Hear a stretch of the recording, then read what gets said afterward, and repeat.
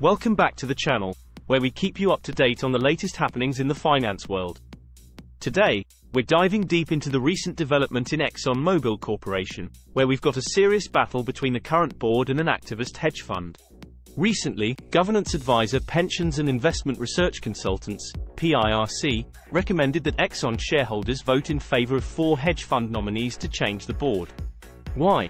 The hedge fund engine number 1 is looking for Exxon to create a more robust strategy to meet demands for lower carbon energy. Engine number 1 has criticized the current directors of Exxon for not having a credible plan, as we're seeing energy markets move towards cleaner fuel sources. So, who are these 4 nominees suggested by Engine No. 1?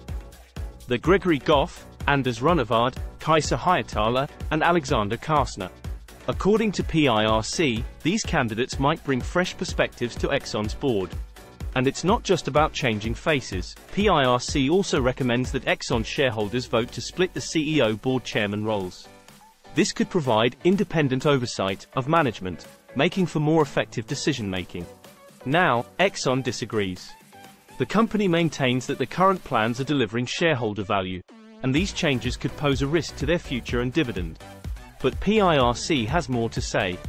They've urged support for shareholder proposals that call for greater transparency on lobbying, reports on political contributions, and how net zero carbon emission scenarios could impact Exxon's business.